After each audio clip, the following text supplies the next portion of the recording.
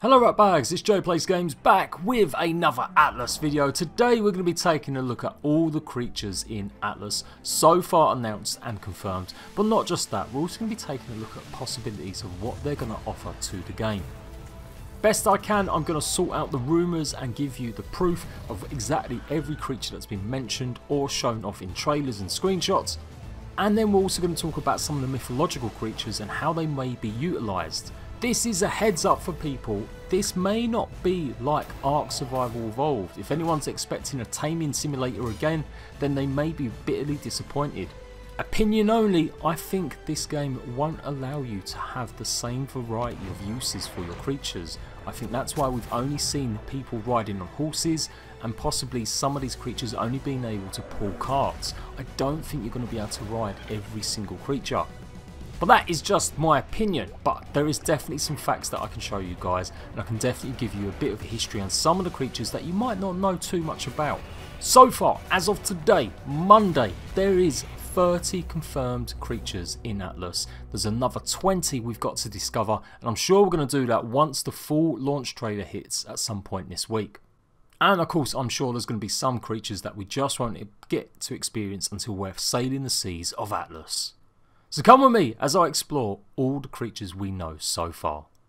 So kicking off with this brand new screenshot put on Twitter by Jeremy Stieglitz mentioning about the music of Atlas. It also highlights and confirms that we are getting tigers. I told you guys the other day that tigers are in the game. You can spot one in one of the screenshots where it shows someone climbing. But this is a proper decent close-up look at one of them, and you can see it's on the bottom left hand side.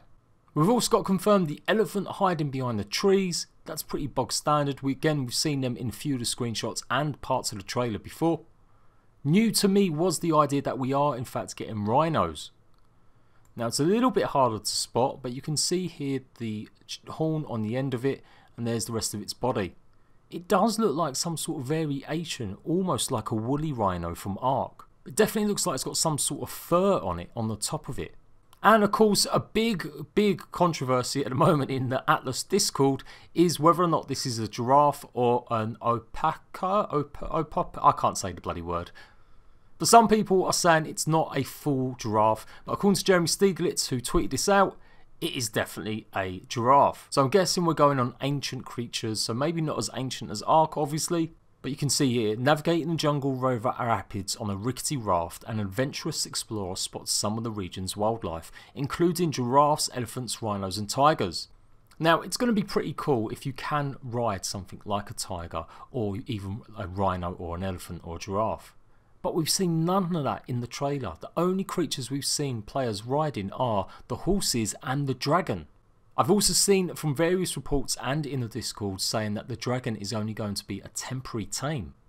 It won't be something that you can keep forever. It's definitely going to be something that you can only utilise now and then, or for a specific amount of time, just like the Titans in the latest Ark Extinction DLC.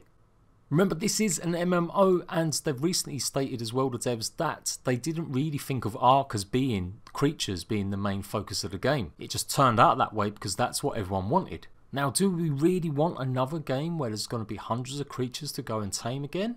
Or are we looking for something a bit different? You guys let me know in the comments section. Do you prefer if they are going to be the focus still and you're going to be utilising these a lot in combat? Or is it a case of these are going to just help you get resources and you may not necessarily be able to do as much as you were previously with some of the creatures from Ark? But typically you would assume that a tiger is going to be there for protection. If you do manage to tame one, it's going to be pretty useful for keeping other creatures at bay. And even if you can't ride it, it certainly would give you a little bit of extra muscle. But I really do think you're not going to be able to tame every creature in the game.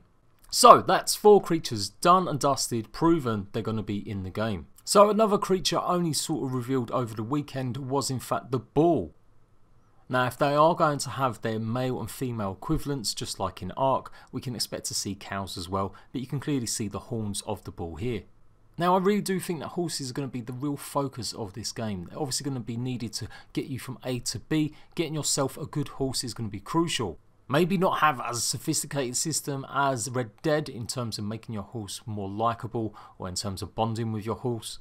But certainly the trailer does show the horse as really the only creature that's being utilised in a way other than just pulling wagons. We also know from the concept art there is going to be monkeys, but even more official confirmation is the cover artwork for the actual game itself. You can see here we've got the monkey on the shoulder of one of the pirates. And then clearly we've got the parrot on the other shoulder. The parrot has also been in the trailer too. You can see it swooping down, so it's definitely we're going to have these shoulder pets, which I'm guessing have been utilised from Aberration. In Aberration Ark's DLC last year, you could have a multitude of different pets and they had uses for keeping away the enemies because they had light abilities on them. It would be nice to assume that some of these smaller creatures might have uses. We've obviously had monkeys in Ark before, and in Ark they're supposedly meant to be able to unlock doors from the inside if you can get them into buildings, but I've never yet really seen anyone utilise that on a PvP server. Now this next one seems to show the free pool that you're going to be starting on, but it also shows off some of the sea life. Basically it is going to be a swordfish. Now there could be a possibility it's just a marlin, as it still looks a little bit small, but you can see someone is carrying a fish. It does look like you're going to be able to do something like that and carry over to sell to other players or do something where you can trade them. You can see the tail there clearly, and then you can see just the front, the actual spike. I am no anthropologist, so apologies if I'm butchering the anatomy of these creatures. And once again we do see the parrot up here. It does look like you can put little hats on it, or maybe that's just the way the feathers are. Now there is a smaller picture I'm going to show you, but on this board it clearly says eggs and chickens. So they look like they're going to be the easiest food source to maybe get hold of, just like dodos in Ark.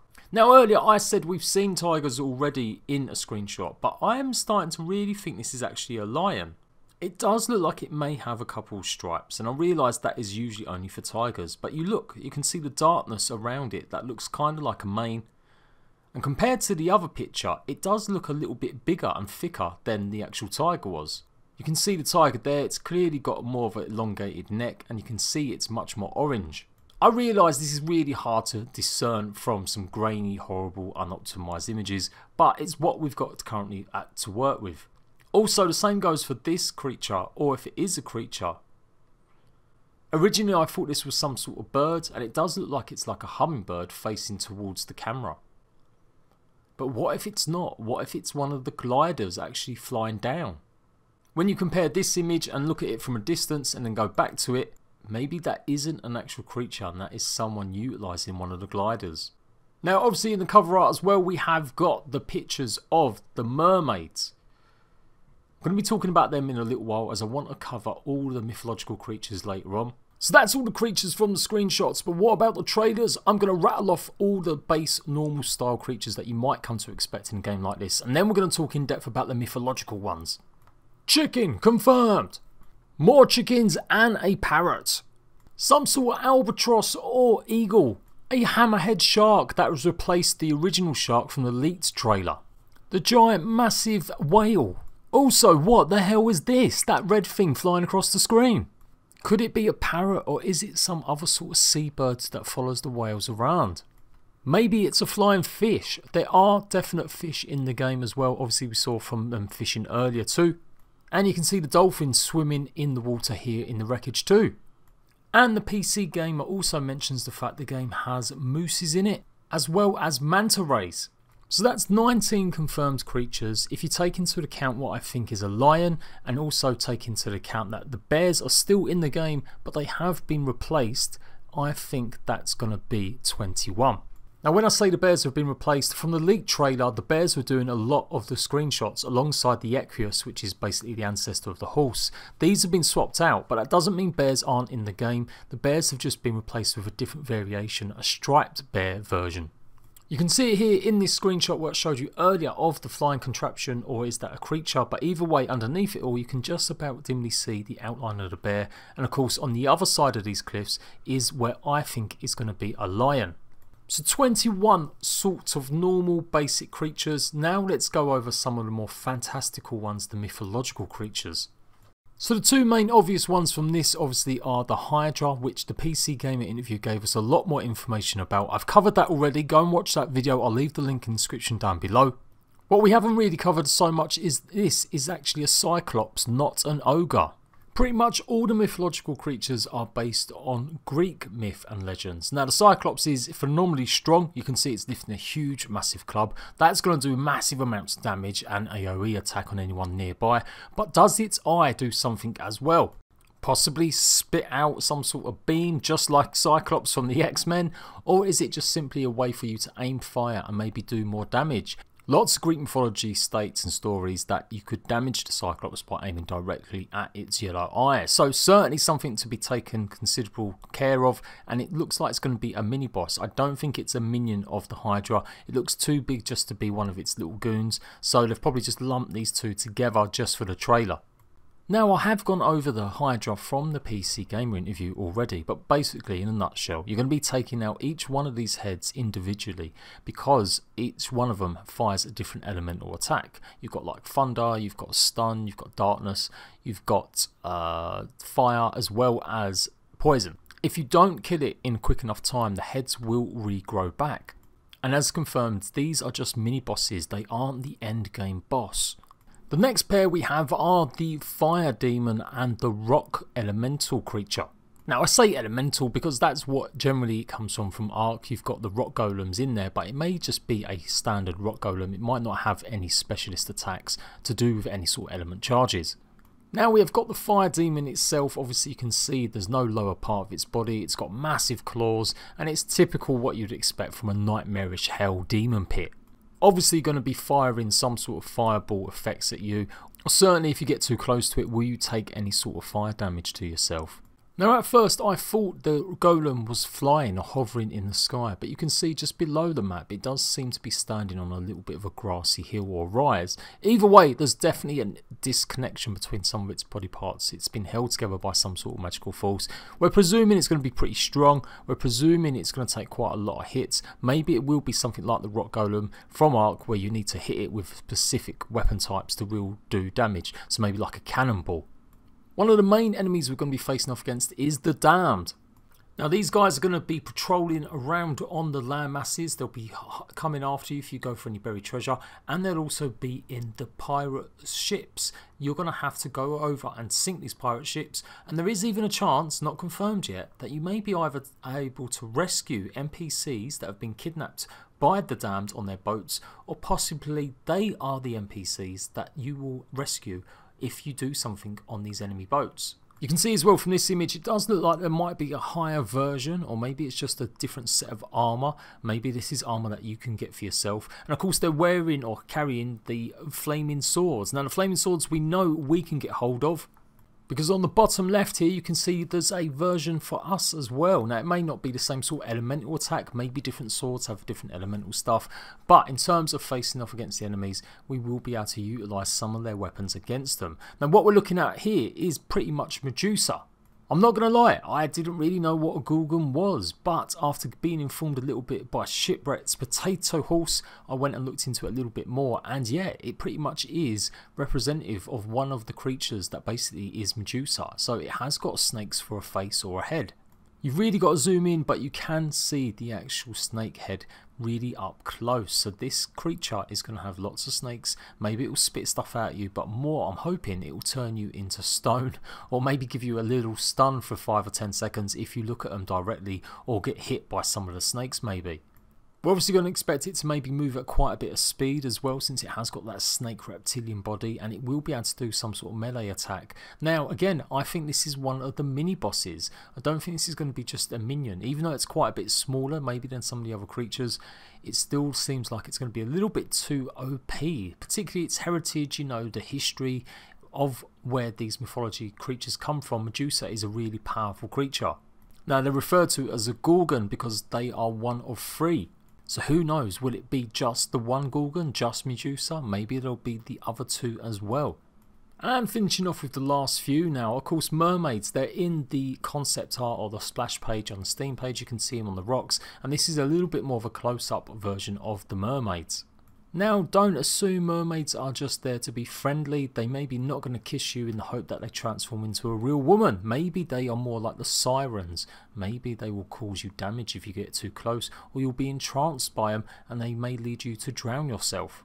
And of course dragons, not wyvern, actual real dragons. They've got 4 legs or 4 arms, or 2 legs, 2 arms, whatever you want to call it. So yes, they breathe fire, yes they fly, but are they going to be a permanent tame? No, it looks like it's going to be time limited. You'll only be able to use the dragons for a short period of time, very much like the Titans in Ark Extinction, the last DLC. How we get hold of one of these, is it going to be completely end game sort of creature you'll be going for? Who knows, but that is what I've seen from a few little questions being asked at the devs in Discord. And last but not least, the final bosses, the actual gods we're going to be facing off against. Basically massive kraken, and that is what a godlike creature is. It's got lots of tentacles, you can see, and it's causing these storms to arise. You can also see more of the ghost boats from the dams as well floating around, so it looks like this is going to be a very, very hard thing indeed. Maybe they appear when you're trying to take on one of these guys. We've seen as well from the artwork the tentacles rising up from the water, so maybe they can do damage to ships over time, or just simply by attacking or hitting the ships. And certainly the storms it's causing are going to be very dangerous if you get hooked up into there. Maybe it will do serious damage to your ship. It'd be absolutely amazing if it could actually pick your ship off. Now the Kraken is actually a bit more modern day times, in the 13th century or so, around Greenland and Norway, where people saw giant squids, and this transformed and grew over time to become something more like these giant godlike creatures we've seen. But the idea is you're meant to gather 9 artifacts across the Atlas map, and this is how you take on the final bosses. You'll only be able to face off against these Krakens, and there might be more, there may be different types of gods as they're referred to in articles and the splash pages. But if you take a real quick glance at the Steam page right at the bottom, it lists Xevos or Zevos as basically the arch enemy, the person you're going to be going up against. He's in charge of the undead by it seems, and so he may be the final boss, which we may come to face eventually when we complete the game. So there we go, everything I know about all the creatures available in Atlas so far. I'm sure there's going to be many added to it, and maybe I've got one of them slightly misunderstood, but I really think I've done my best to confirm all 30 creatures that we could possibly have seen. If you know any more, let me know in the comment section down below. If there's any creatures you'd like to see for sure in Atlas, make sure you pop it in the comment section and let me know whether or not you want there to be lots of creatures, to be something similar to Ark, or whether or not you're just happy that we're going to face off against lots of different types of enemies and wildlife in the game. I am Jade Plays Games. I'm going to be giving you everything you need to know about Atlas as it launches, and I'll be giving you my honest opinion and review. Don't forget, these are all hype pieces. End of the day, that's all we can go on, and it does get me hyped, but I always give you the truth. If the game turns out to be less than pirate booty, I will let you guys know. I'm Jade Plays Games. I will see you ratbags later.